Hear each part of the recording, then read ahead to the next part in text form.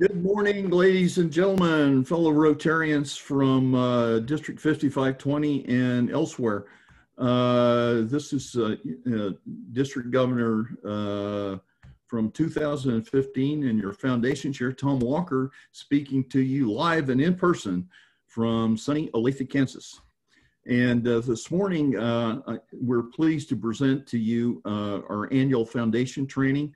And we have three fantastic speakers. First, past RI Director Brad Howard, and by the way, he's also aide to Jennifer Jones, our RI President nominee, and will be speaking to us about his experiences with polio and National Immunization Days. And I am sure that you're going to receive a different perspective on polio than you may have had.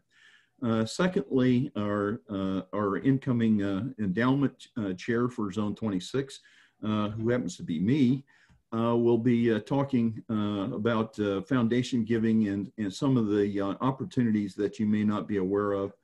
And then lastly,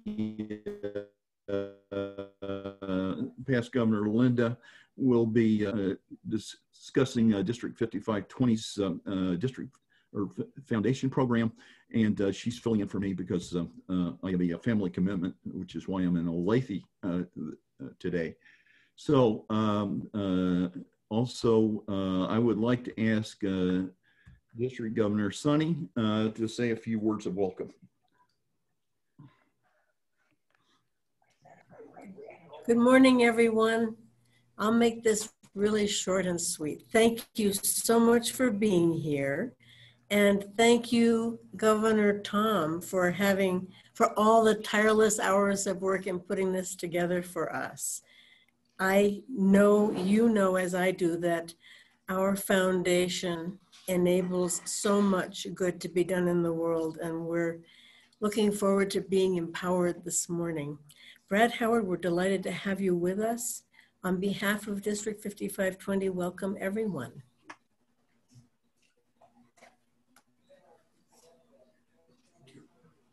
And now it's my pleasure to introduce a gentleman that I have known for several years, Brad Howard.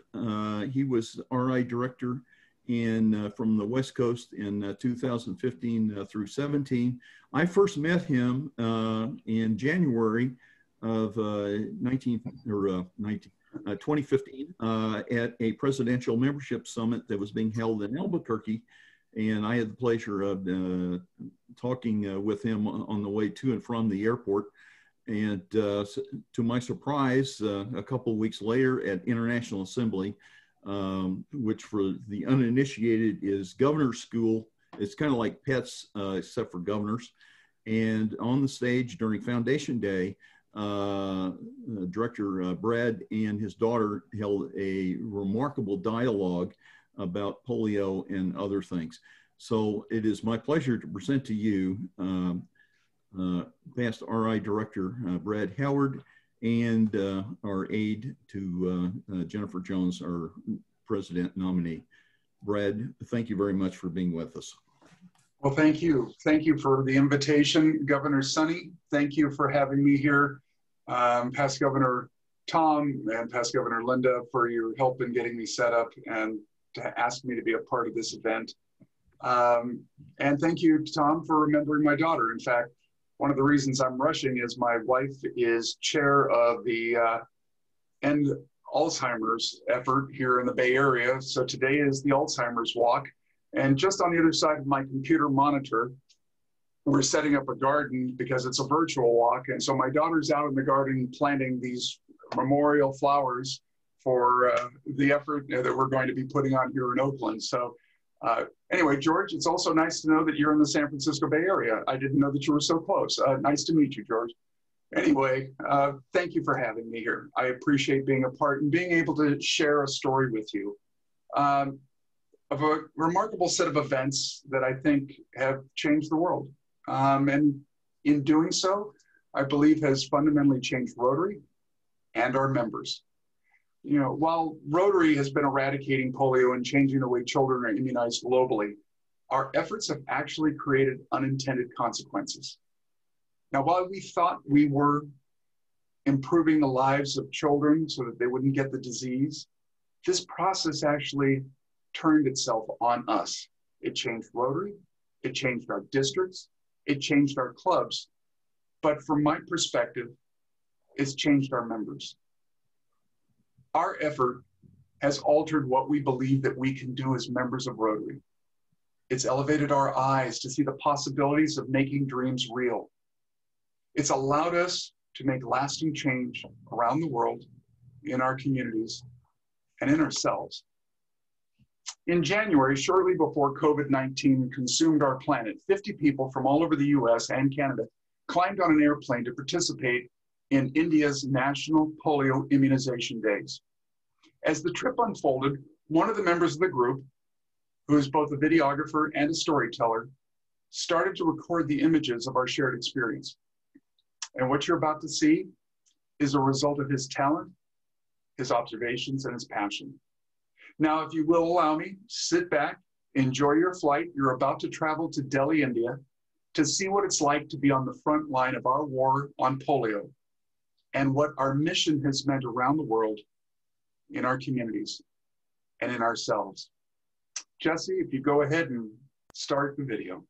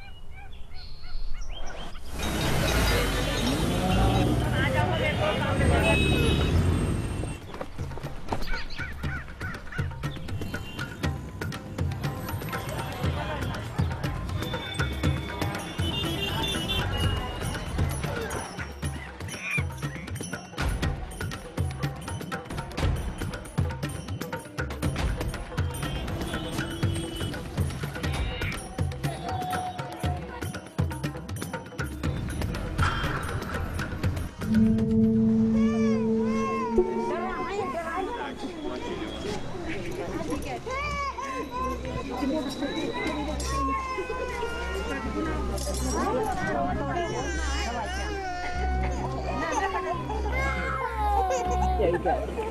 Sorry.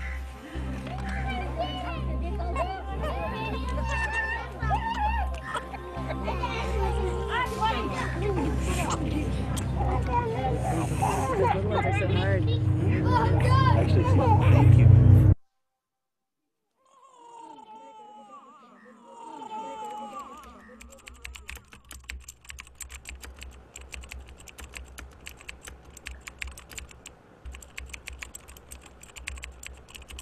My name is Brad Howard. I professionally am both a tour operator. We take people overseas for purpose, professional groups and associations, and I also have commercial real estate here in the East Bay. In Rotary, I have been involved with it for about 35 years and have been a governor, which is a regional responsibility, and then been a member of the board of directors of Rotary International, the international board.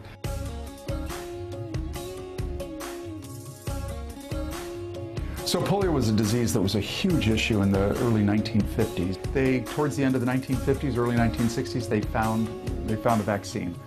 Well, about that time, Rotary, by accident, decided that it was a very localized effort in the Philippines, that they could, if they had enough money, could buy enough vaccines to immunize all their kids. Well, they did it. And so Rotary as an organization said, wow, if all we need to do is get vaccines to kids, we could do that. And so since that time, we have been knocking off all these countries. 125 countries had polio when we started. Right now it's down to 2, Pakistan and Afghanistan. But because Pakistan and Afghanistan have very limited healthcare systems and border controls, it isn't limited to those countries. People are traveling across borders between those 2 countries, and Pakistan's a neighbor with India. When we immunize a child during these national immunization days, we are trying to immunize every single child in that country that are 5 years and younger. And this is what we did on this recent trip. Over a 5-day period, they're trying to immunize more than 100 million children. Suddenly, crowd started, and then people started. Got it. Okay, who's next? Oh, no. Are you laughing at me? Are you laughing at me? Waving so. हाथ मिला रहा तू उधर हाथ पर तू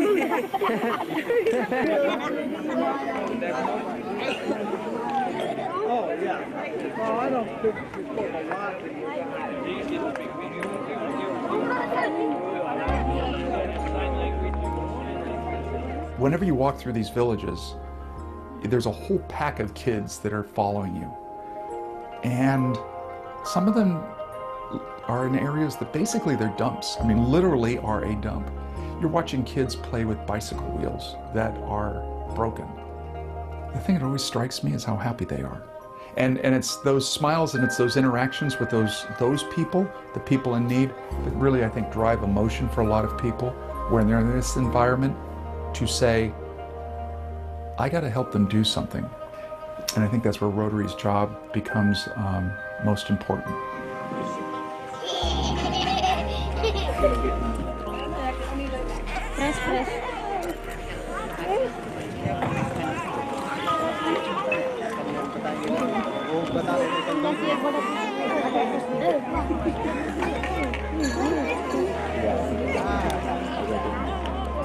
The community in which we were in was called Mewat.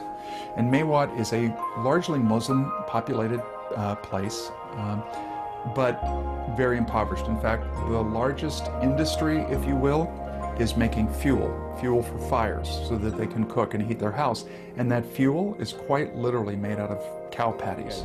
This is the kitchen. This is the kitchen? I was just told that. Yeah, that's where they build the fire, they cook over the fire, and this is the kitchen right here.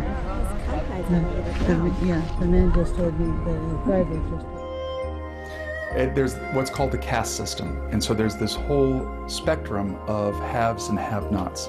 There are those that are called the untouchables, and in society they really don't have a place. One of the parts of the polio eradication effort is one day you go from door to door looking for kids in each house to know that everyone's been immunized.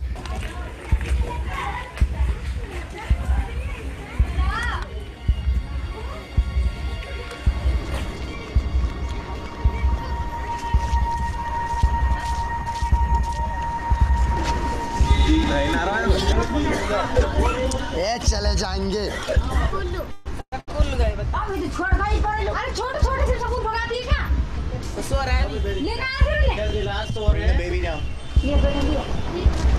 Here we go.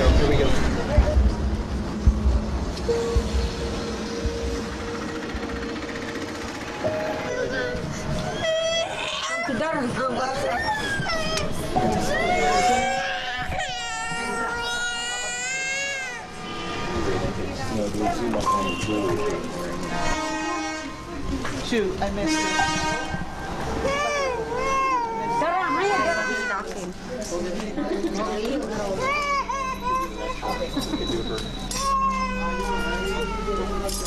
The ability to see what happens with polio comes in two parts. One, the emotion of, I'm going to stop this from happening to another kid.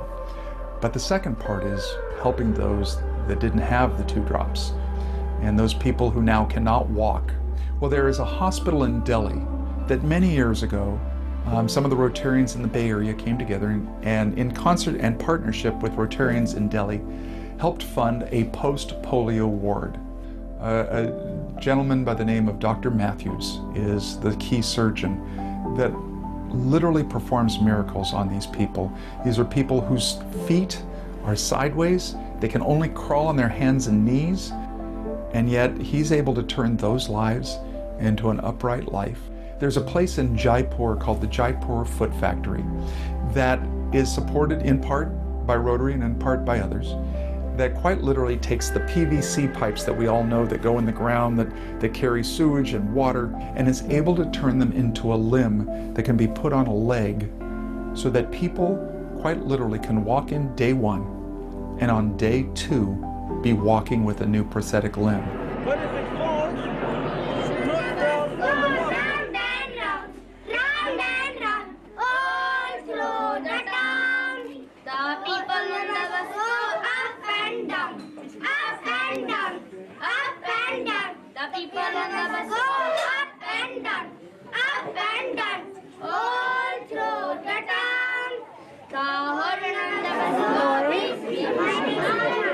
Your name is? Kushi. Hello. May I can identify as you wish. Bring more people over here and see it. Then I can open the shop. So this Rotary Club has been dedicated to help elevate the resources and training of the teachers. And to give you a picture of the school, they've built a great building, small. There's two parts. One is for young children, and the other one is a vocational training school for the women of the village to learn how to sew and therefore be productive for themselves. But this school is quite literally in the middle of a pigsty, and no one wants to walk anywhere near where the pigs are hanging out. You can imagine if you're in a village that's called a slum, the effect of having 50 people from another country come into your presence, bring you stuff and resources, and buy your goods, how that inspires them that they are better than what they have. 1, 2, 3, 4 हमारा number है.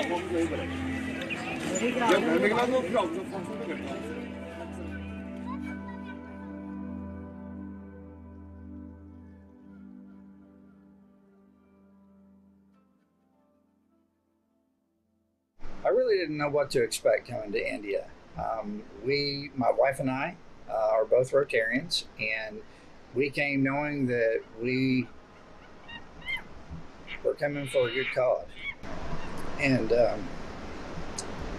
we have definitely fulfilled our mission in that, and seeing lives changed, putting 2 drops of polio vaccination into a small child's mouth, knowing that that child will not suffer the consequences of a debilitating, deathly sickness called polio.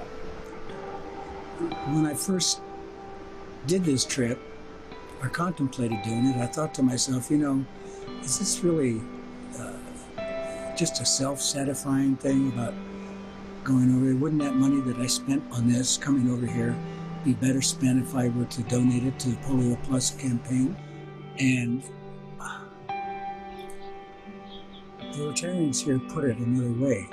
They said that our coming here is inspiring to them, that we would do that. I think every Rotarian should have an opportunity to give a child 2 magic drops, and to see the great work that's being done in this country to help not only prevent polio, but to help those that are still suffering from the effects. It would be very worthwhile to participate in. Probably the most inspirational trip I've ever gone on, and I've traveled quite a bit. But this trip, you can't compare it to other trips, because you know you're doing something good, but at the same time, you're showing, you know, this is America, you're a foreigner, but we're all the same. We all have that feeling of we want to help each other. I think that you can see a lot of really wonderful, lovely things amongst the dirty air and the dirty living conditions. And I spent a lot of time with kids and trying to communicate through language barriers. And there's love there. It's lovely. Coming to India has just been an absolute blessing to see the amount of work that goes into this national inoculation day.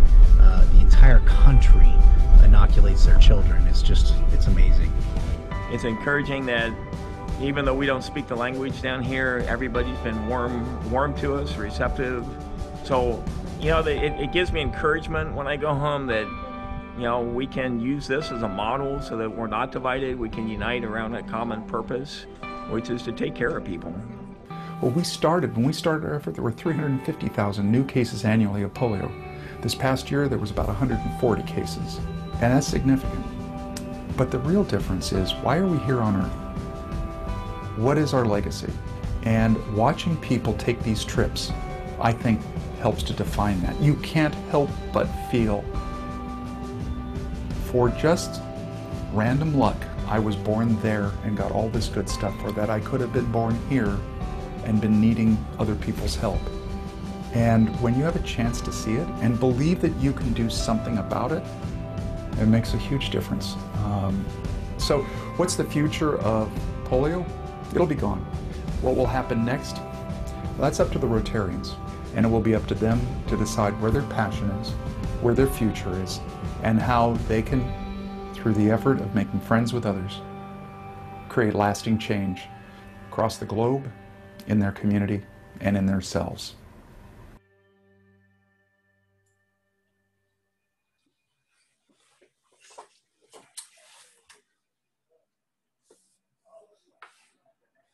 Well, I hope you all enjoyed your trip to India and the story that unfolded.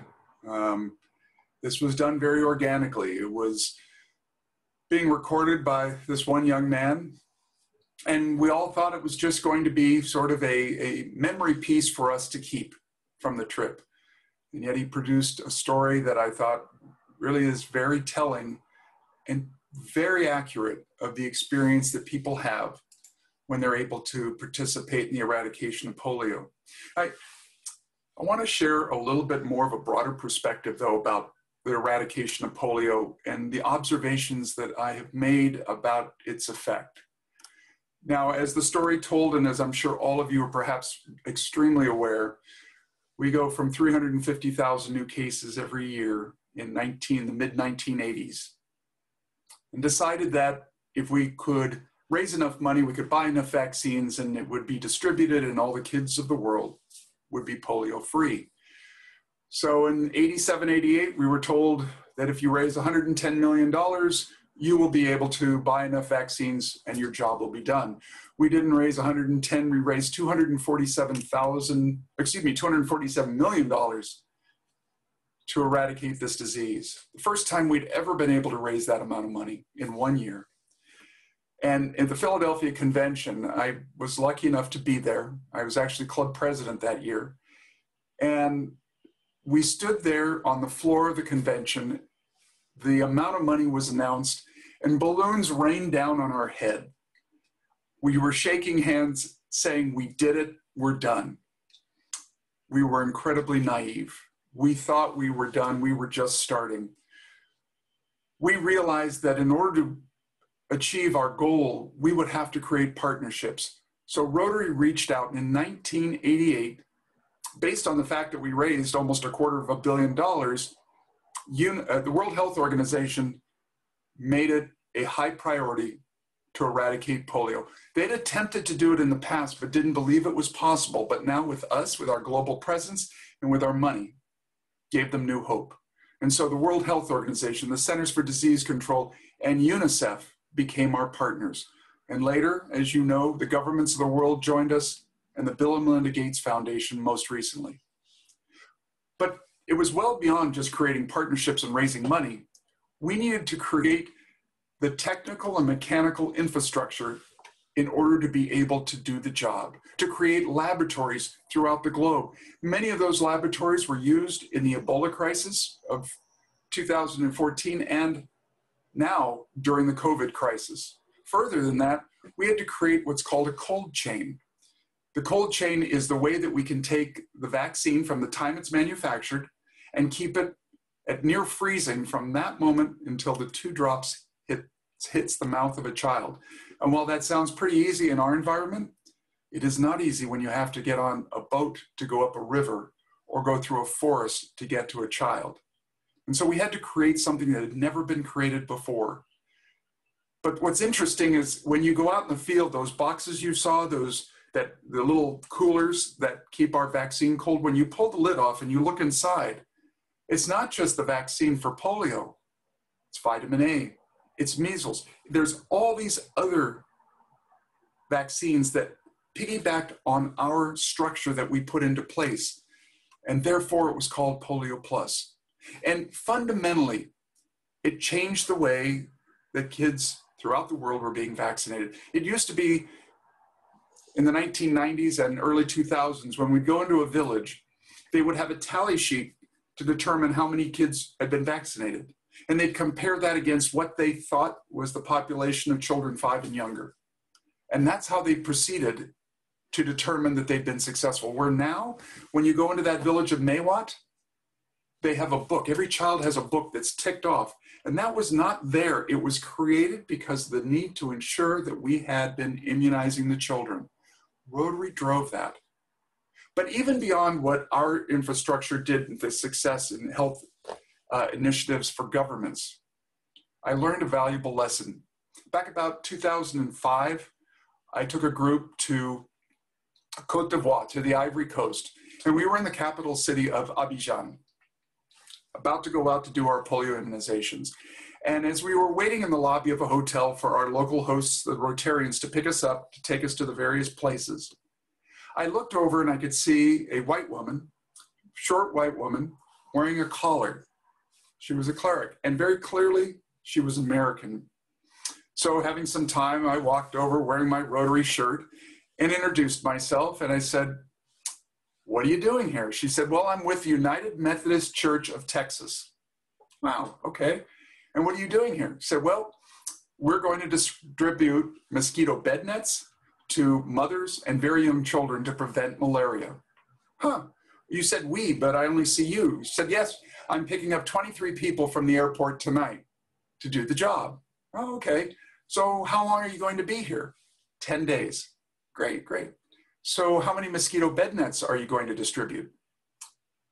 800,000. 800,000. I was as stunned as you are by that number. And I said, "How do you think that 23 people over 10 days are going to distribute 800,000 bed nets?" And she reached over and grabbed my shirt where my Rotary wheel was on my shoulder, on my sleeve. And she said to me, "We just saw what you did and we're copying you." We not only were immunizing children throughout the world, we were empowering other organizations to have dreams too, to believe that if we could do it, they could do it, and fundamentally started to change the way that healthcare is being provided all over the world. But as impressive as everything that I've talked about is, I don't think that it's the most profound element of what we have done. See, I think what that is that this whole process has encouraged our Rotarians to leave the comfort of their weekly meetings, to go to places that they never knew they would go to do things they never imagined. To look into the eyes of a child whose life you're changing. I'm not a doctor, but I've had that experience. But it's even beyond that. What's truly remarkable was not the effect of polio immunizations on these people. It was observing the conditions in which they lived and responding to it just like any human would. Putting those 2 drops in someone's mouth is remarkable, but it's not the best part. I've seen the best part, because the best part comes out of the people that come over to give out those 2 drops. They'll be in this village and they'll give out the 2 drops, but then they'll look up and they'll realize they're in the center of town, and they'll see this creek going through the center of town, but they'll realize, wait, that's not fresh water, that's sewage. Or they'll go into a school and they'll see 4 kids sitting at a desk all together, each with a piece of paper in front of them. But only one child is writing with a pencil. And you're thinking, what am I looking at? Why is this the case? And you suddenly realize what's going on when that first child hands that pencil to the second child to do their work. And you think, oh my God, for lack of a pencil, you can't do your work?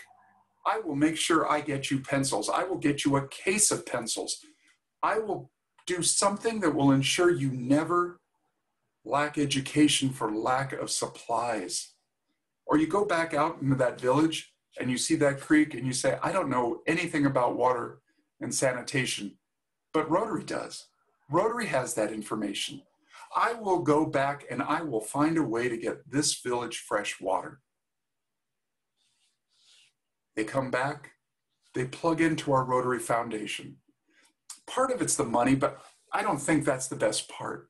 The best part is that it allows us to believe we could do something like that, that we have resources. Yes, money's a part, but it's expertise, it's connectivity, it's people like you that can help other people realize the dreams of our foundation. Most of the time we talk about our foundation as if it's a repository for money. No, it's an incubator of dreams, of the ability to enable our members to do something that they could never do on their own. Think about it. Because of that, our members have the ability to prevent disease or affect maternal and child health, or believe that they can absolutely go into a village and change their sanitation and give them clean water. And maybe not one village, maybe 10 villages. Or now they can help, now that these villages can have people that are without disease and with clean water and proper sanitation, we need to educate them. We need to give them the ability to raise themselves up, to transform schools from a place that just hold children to a place of their future, or to provide economic and community development projects that allow people to live better educated lives and produce for their families, produce for their village. And if we do all that, Rotary believes, and we do, actually move the needle on peace. What's always extraordinary to me is how much we believe that we create peaceful communities. And not in an abstract way, but in a concrete way, in an incremental way, to make our lives better and those around us better. And if ever we need a more peaceful planet, it's now. It's right now. Rotary Foundation is one of the best benefits of membership in our organization. It's an enabler of dreams. It allows people to be better than they could be on their own. And it changes our purpose here. Yeah, Rotary is eradicating polio. But its legacy may be more in how we changed our organization, how we changed global healthcare, and our clubs, and most importantly, our individual Rotarians. We gave them the ability to dream and the tools to enable those dreams to become reality. And you, the people that show up here on a Saturday morning to participate in an event like this, are the ones that lead them to those dreams. When you talk about the foundation, don't just talk about money. Help the Rotarians to understand the possibilities they have in front of them. And once they do that, once their passion is ignited, they'll do good in the world. So thank you very much for letting me come and share my observations and my deep belief of the purpose of our Rotary Foundation in its effort to eradicate polio. Thank you.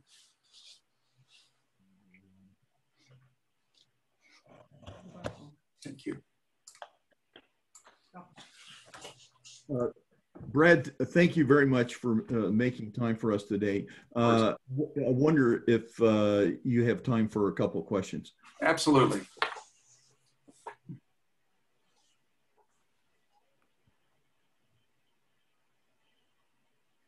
So Linda, I think you were going to moderate this.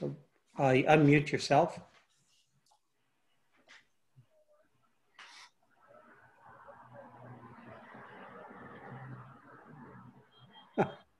I'm sorry, I was a little slow at the thing. All right, I was answering a question that was already brought before us. Yale, in answer to your question, we are taping this entire section. So yes, Brad's speech will be provided for you in untaped form. That's what I was answering at the time. I do apologize. If you have any questions for Brad, please put them in chat form and unmute, or you can unmute yourself and bring it forward. Brad, if I may, what about upcoming immunization days? I guess naively I thought that that they were a thing of the past, other than in the two countries. No, they're not. Well, broadly, they are still doing immunizations, mass immunizations globally. What the entire objective of the polio eradication effort is to work with the health departments, the government health departments, to raise the routine immunization levels so that, like we did, when it's time for you to get vaccinated as a small child, you get the appropriate vaccines to protect yourself. Polio is one. But in areas where healthcare is not that solid or the government doesn't have the funds to do it, they have to saturate the population in order to raise those immunization levels to get to what we now understand as herd immunity, to a sufficiently high level that everybody's immunized, that even if there is a little bit of an outbreak, it doesn't really, or 1 or 2 people have it, it doesn't spread.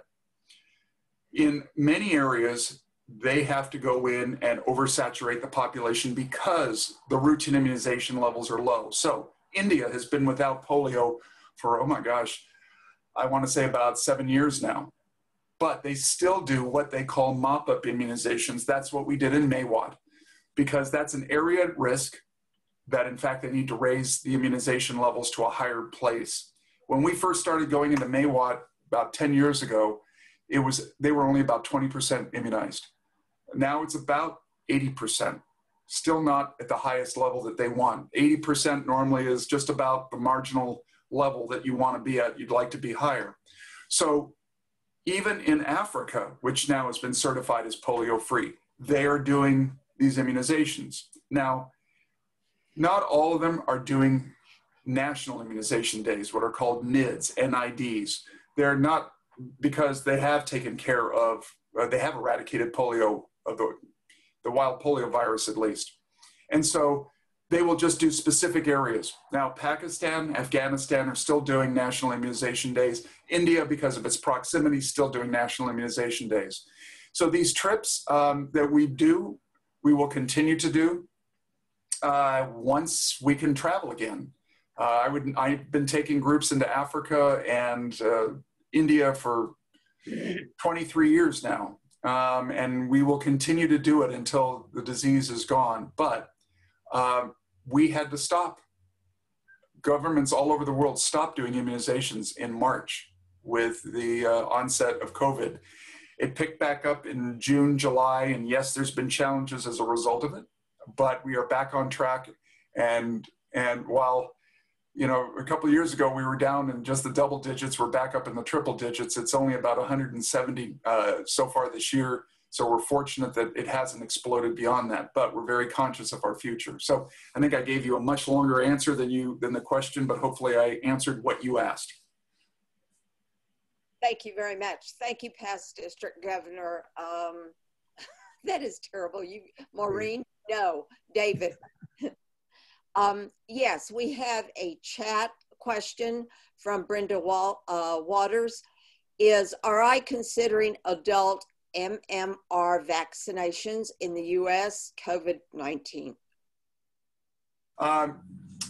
Let's put it this way.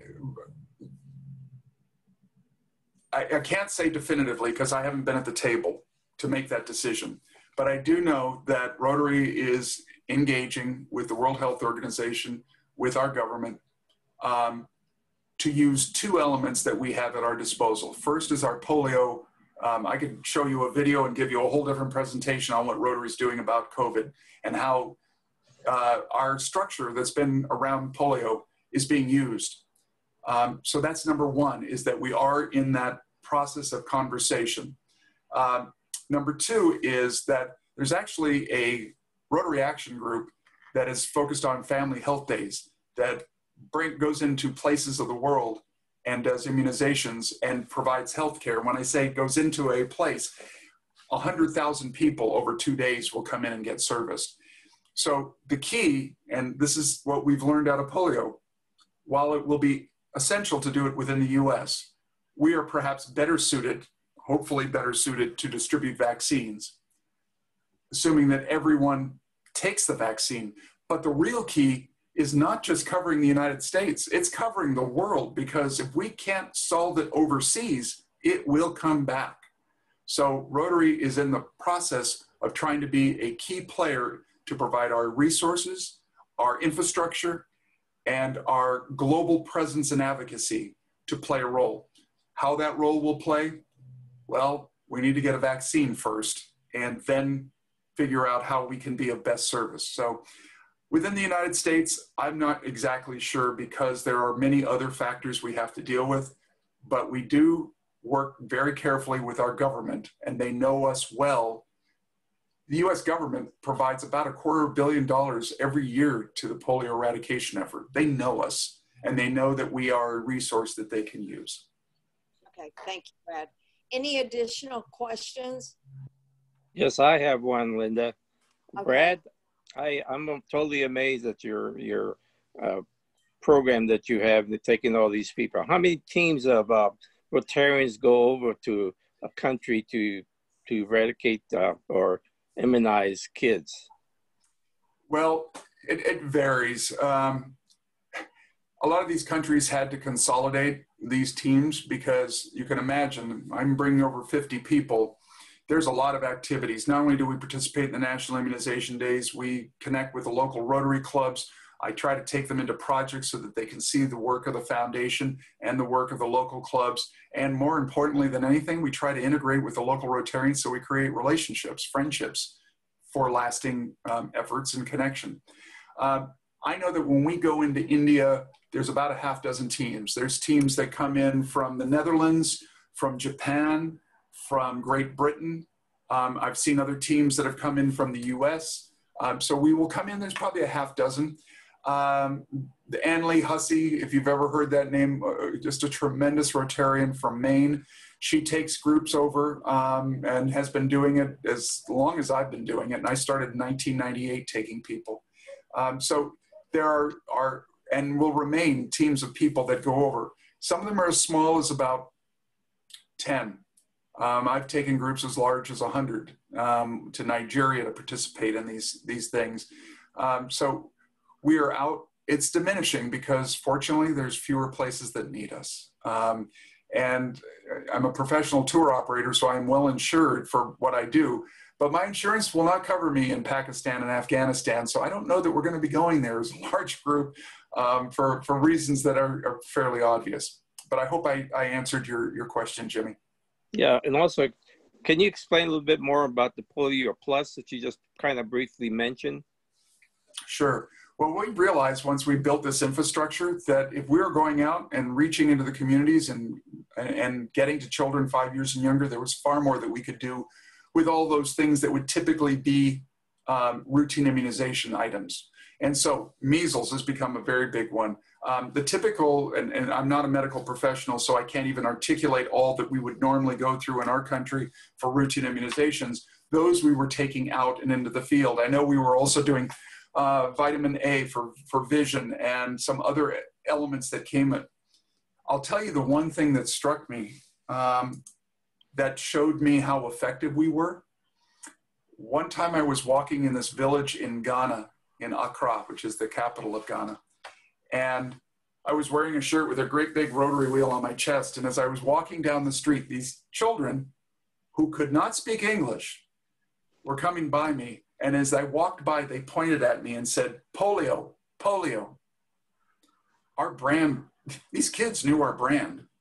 And they knew that when that box opened and things came out of that box, it was okay to put it in your mouth or put it in your arm. The mothers knew that.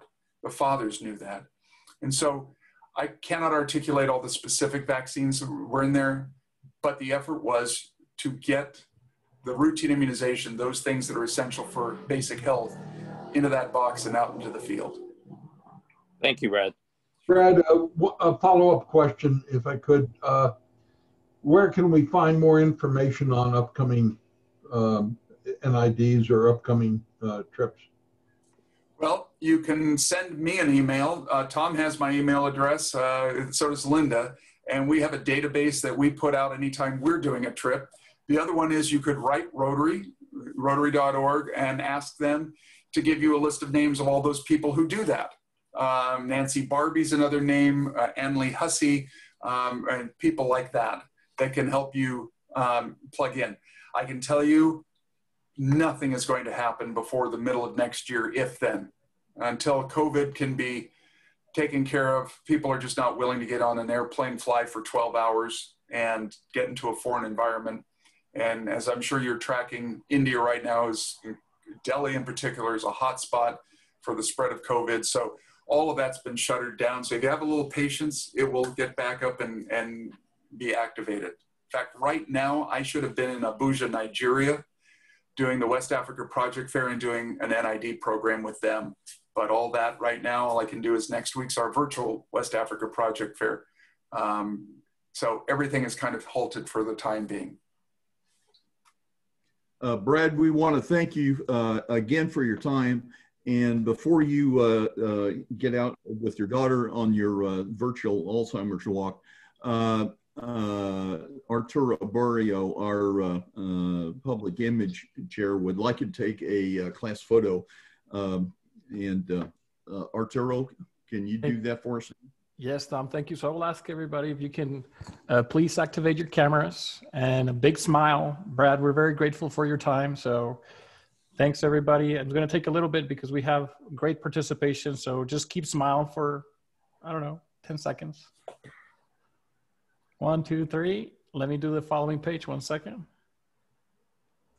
Keep smiling. 1, 2, 3. Awesome. Thank you, Tom. Well, thank you, Arturo. Again, Brad, most inspirational, and thank you. Because you were doing the presentation, you couldn't see the comments, but suffice it to say, they were most impressed and taken with your presentation. Thank you again. My pleasure. Glad to be of service, Governor Sonny, past Governor Tom, and Linda, and Rotarians. Thank you, Brad. Thank you. All you do. My pleasure. Today, have fun. All right. Bye. Yeah. Bye.